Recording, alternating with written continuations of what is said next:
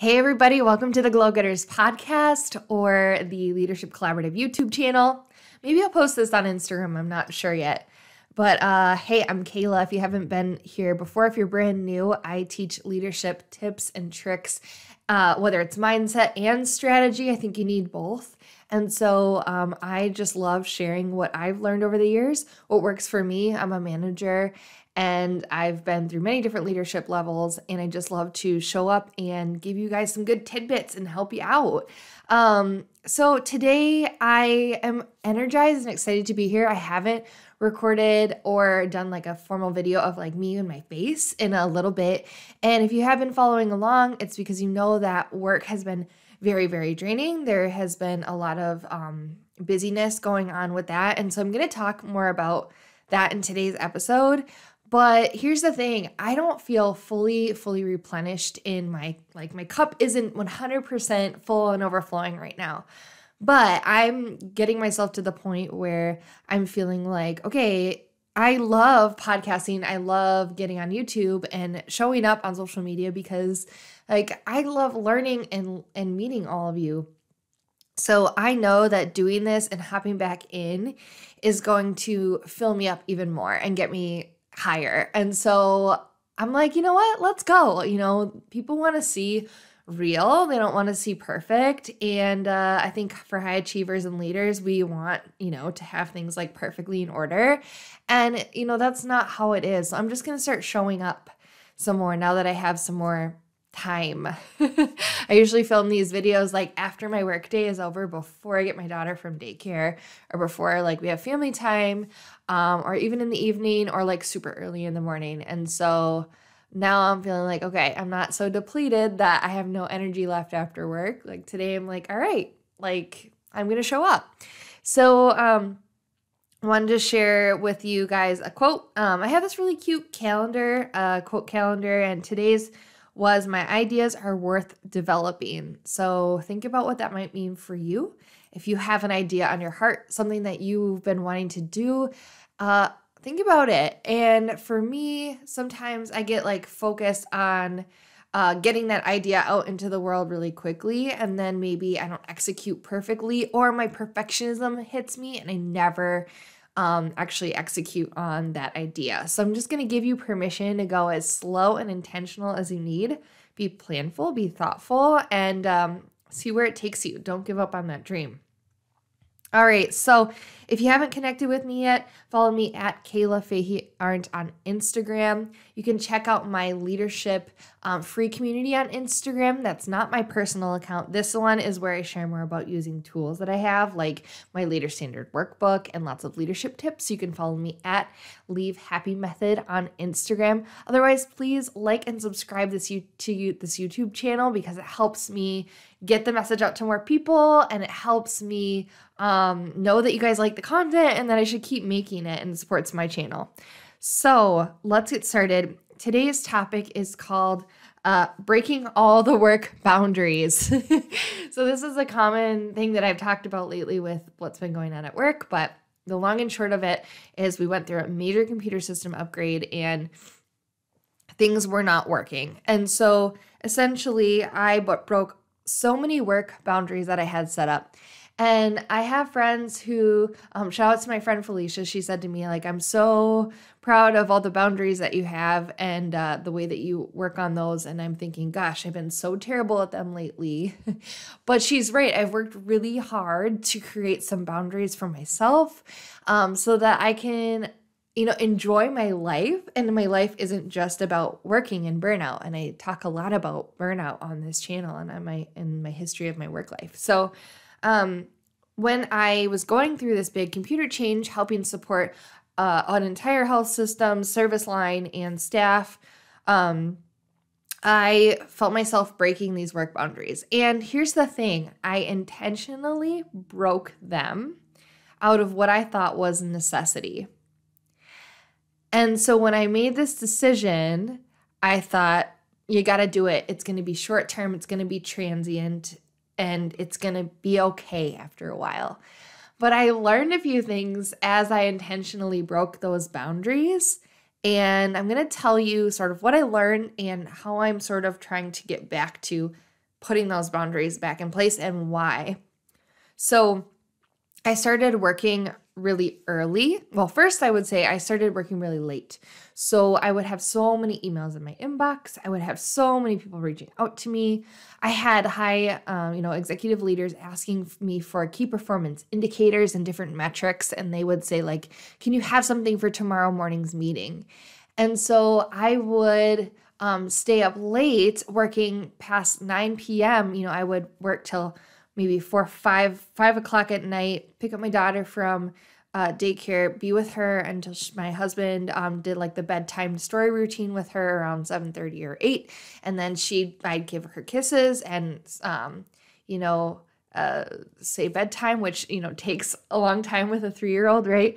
And then I would stay up past 9, which normally is when I go to bed because I'm not a night owl. I'm a morning person, so I need that sleep.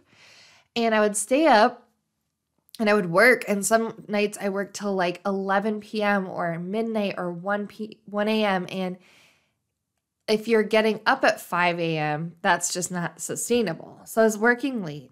I also wanted to get certain documents out to my frontline leaders that they were wanting, like workflow things or things that I was hearing from one leader. I'm like, oh, I should share that with the whole group. So trying to make sure that everybody was feeling like they had all the communication. So I started working really late. So I could handle that for a while. I was like, okay, I can handle that. And this is not to mention, I'm actually almost 31 weeks pregnant now. So in the middle of this, I was between like 26 and 31 weeks pregnant. And so I'm just like exhausted, right? I'm like so tired. And for a person who is not growing a human, like that would be exhausting anyways. So I'm also thinking about like my mental and physical health for myself, but also for my baby. Like I didn't want to go into early labor, right? Like that would serve nobody, right? So I was working really late.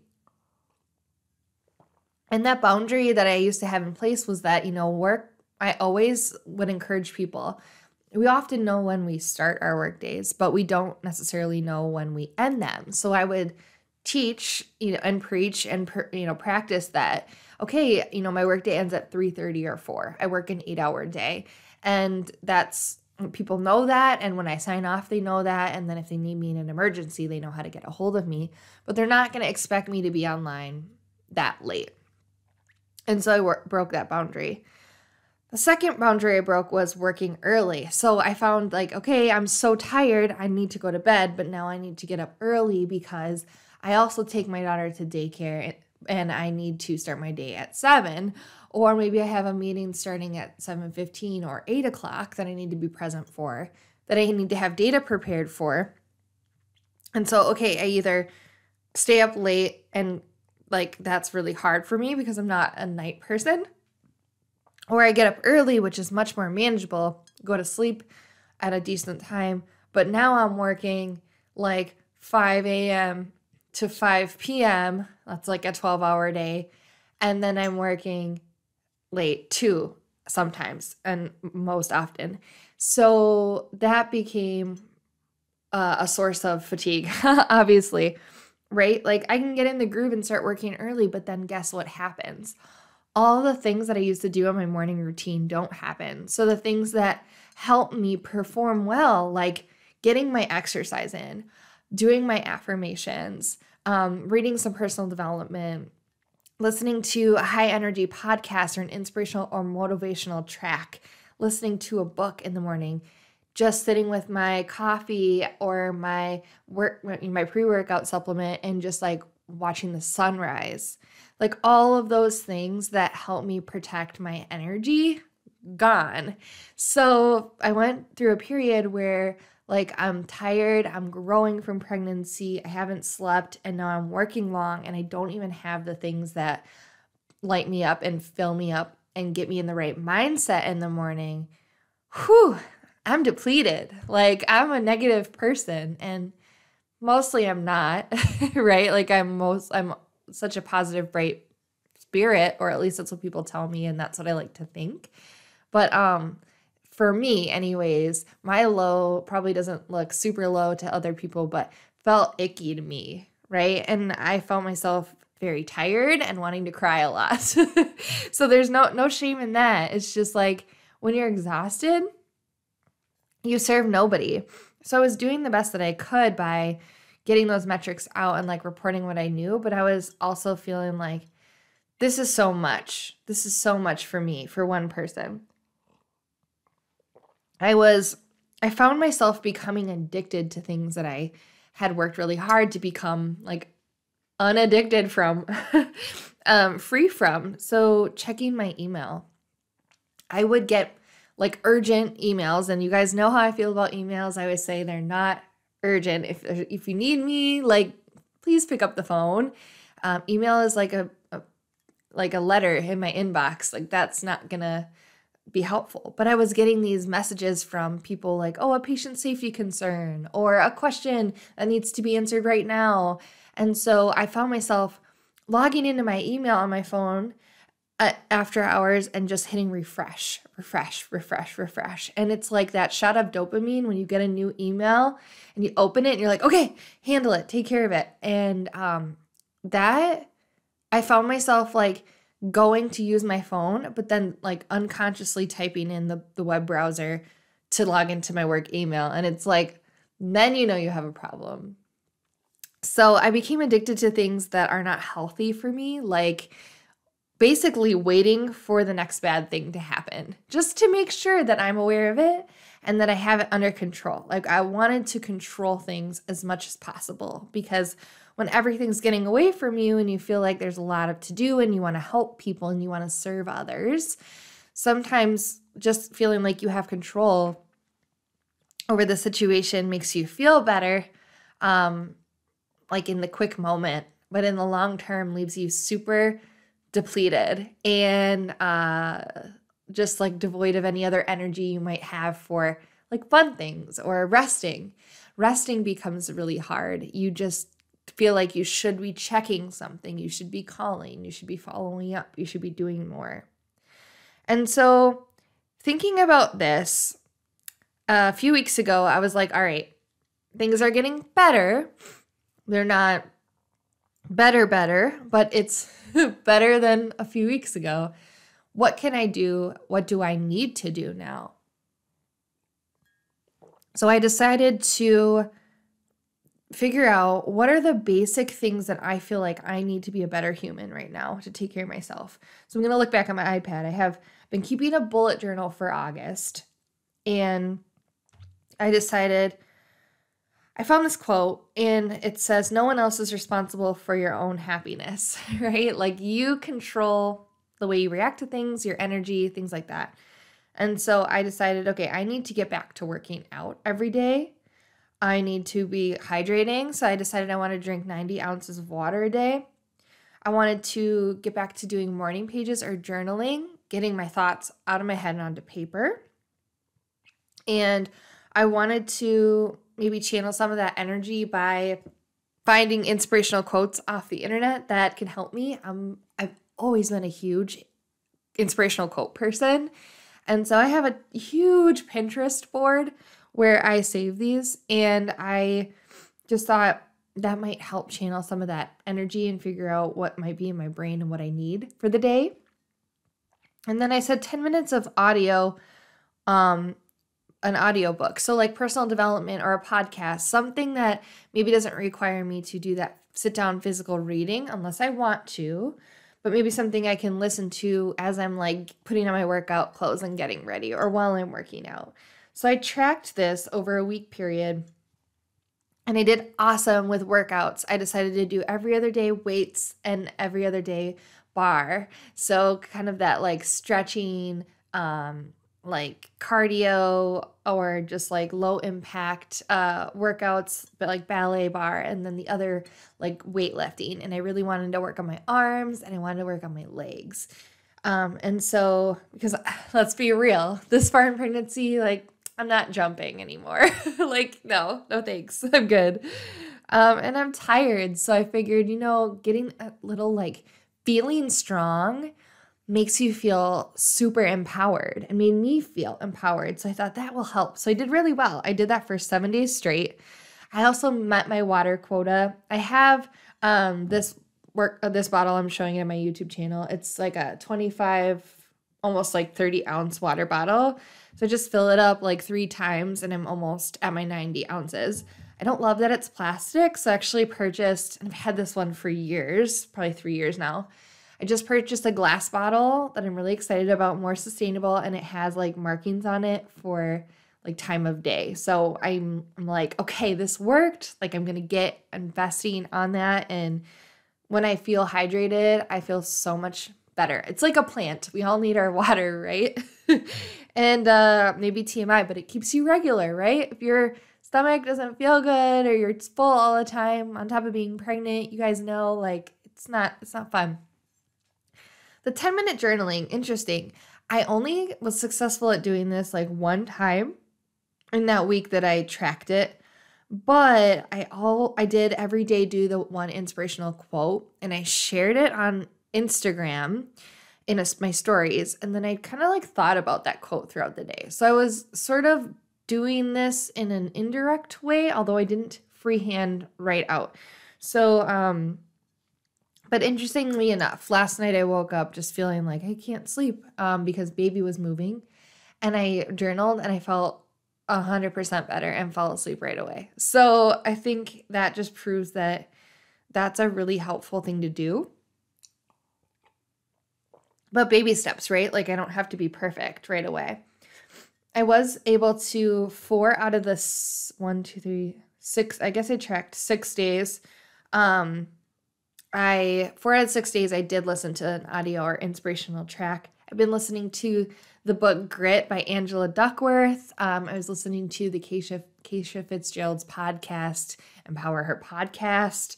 Both really, really good inspirational tracks. And then Kim and Jamie Fitzpatrick have their Unfiltered podcast, which is, there's an episode just titled Kim. And I swear to God, I was like, that is my life right now. Like she's going through what I'm going through. And it's just the idea like, okay, I need a mindset shift and I need to like just commit and do the things and take care of myself. So that's sort of how I tiptoed into getting back to me. And as I started doing those things, I was like, all right, I'm gaining my morning back. Like I'm taking that back. All right, if I sleep, I get up in the morning and do my workout. Okay, I need to take my evenings back. I need to stop checking my email so much. And I haven't been perfect with that, but I've been maybe checking but not responding and during that week. And so I started to feel a little bit more like me. And then my parents came this weekend and helped me they hung out with Kate while we were there. My mom cleaned my refrigerator. It was amazing. Just like little things like that. I did some laundry for the newborn baby and I put that in the nursery and that made me feel excited. So I was like, all right, I am human and my job at work is to guide and set direction and strategy and help people stay the course. It's a very large ship to steer. And I do think I'm the right person for that.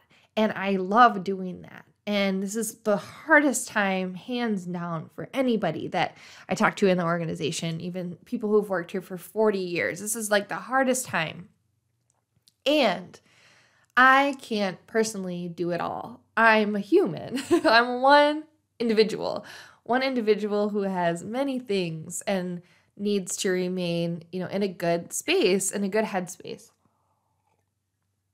So one of the things I also did with my team in terms of leadership is I said, okay, let me pull you all together. And we did a 2-day retreat.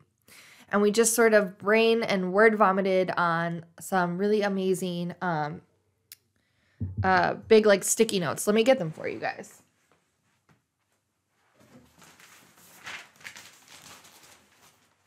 Maybe I'll post these on my social media. But I'm showing you one of them. We had mountains, boulders, and pebbles. And we talked about, like, in terms of, sorry, that's noisy. In terms of, like, how hard it is for our frontline staff or the things that are impeding you from accomplishing your work. What things are mountains, what things are boulders, and what are just little pebbles in your shoes? And then we thought about, like, okay, how are we going to solve these problems? What can we do about it? and who do we need to loop in to help us?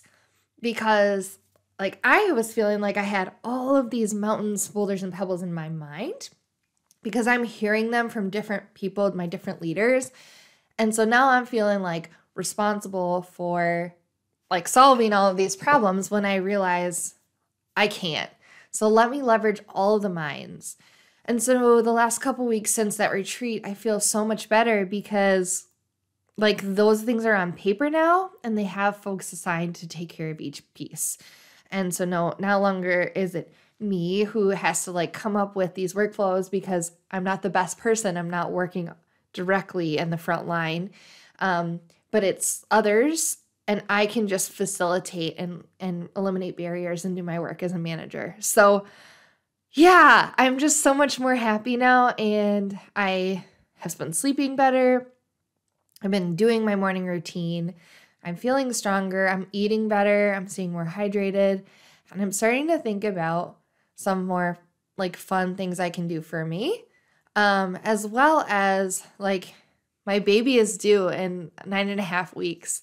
Like I need to slow down a little bit in terms of my like mind and maybe my body a little bit, respect that more, and prepare and let things come easily and find flow and ease.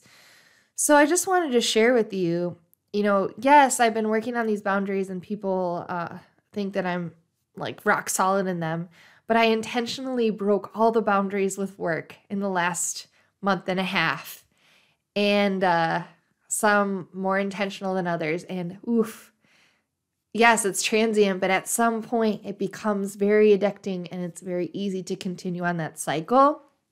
So I'm so grateful for the work that I've done as a leader prior to this, where I can recognize like this isn't a normal course.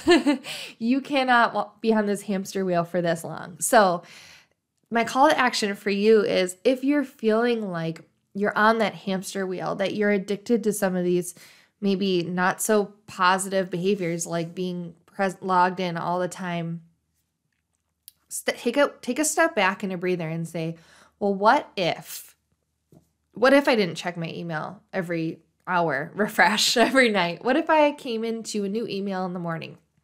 Would that change how I handle it? Start to ask these questions. When can I carve out more time to look up those key indicators or support the front line? Or is it that I need to say, no, I can't have that for you tomorrow, but I can have it by the next day, right? Being more clear and intentional in your communication and what's humanly, physically possible. Because let me just tell you all, I know that you're all such well-intentioned leaders and high achievers, right? And we will put others before we put ourselves because we're here in service. And if you can't serve yourself, you can't serve others. So if you don't take care of you, which we all know this, eventually that service to others will not be as great. So when I get in that mindset where I'm just tired and I can't make the right decisions, that doesn't serve others, and it doesn't serve me either. So ask for help. Say no, say yes, but ask for more time. Take back the things that you are always drawn to and pulled to that give you more energy and light, and take a step back from some of those things that are energy draining and limit yourself. So if you can think of some boundaries that you might be crossing or that you don't have anymore, or maybe you want to create these new boundaries, I would love to hear about them. Send me a DM on Instagram at Kayla Fahey-Ahrndt or at Leave Happy Method, where I share more about leadership tips, topics, my Leader Standard workbook, and everything is in the description of the video below, or the podcast notes, so that you can actually check it out. If you don't remember the links, it's all there for you to click on. And I would love to hear, like, what are you working through and how can I help support you? And let's have a real conversation about how leadership ebbs and flows, the good and bad, the hard, the ugly, the real, the awesome, the heartbreak, the blessings, all of the good things. And let's have a conversation about it, and let's be real, especially as millennials who are always striving for more and really like change. And yet, what if we were just content in what we were doing and how we were doing and showing up every single day? All right, everybody, thanks for listening. Take care and remember to be a light. I will talk to you with another episode very soon. Bye.